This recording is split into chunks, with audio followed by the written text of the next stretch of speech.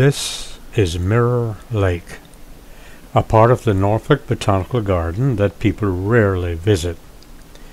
It was created back in 1938 as an azalea garden, a fascinating and amazing history reflecting the history of Norfolk, Virginia itself. It's worth the research. As for this area, it is not that this area is neglected. It is not. The powers to be choose to make this as natural as they can, a wise choice. It is virgin and beautiful. It is indeed sacred to many visitors for reasons that are individualistic. The consummate naturalist will enjoy visiting here. One of the gardeners, Shelby, does all she can on a daily basis to maintain the excellent walking paths and to control the azaleas, to keep them manicured. It is beautiful all year round, but most beautiful in the spring.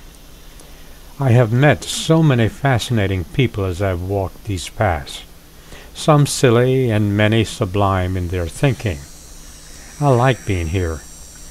I enjoy sitting on one of the many dedicated benches and contemplate the mystery of life and this amazing experience called living. As one who embraces the principles of Unitarian and the creator of Microdacism, I believe that God is a verb, a universal intelligence, not a he, she, or it.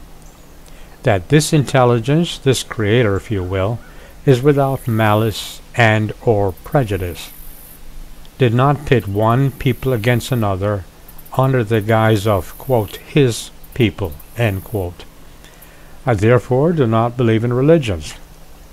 They serve no purpose except to foster hate and discontent. You, of course, should think for yourself.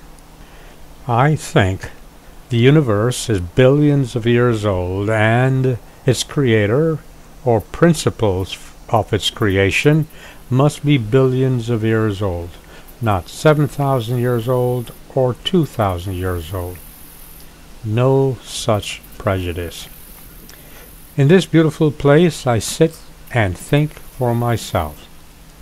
Let's meet here someday and embrace this wonderful gift called here and now, the present. It is early September, and the change in color suggests our own change in our own mortality. It is nothing to be feared, of course, but to be accepted. I just believe that fall, autumn, that time of year when we are most brilliant, just as the leaves of fall, is a time for reflection and a time to look back at what we have done to make this a better world for other human beings and, of course, to maintain the beauty of nature. What do you think?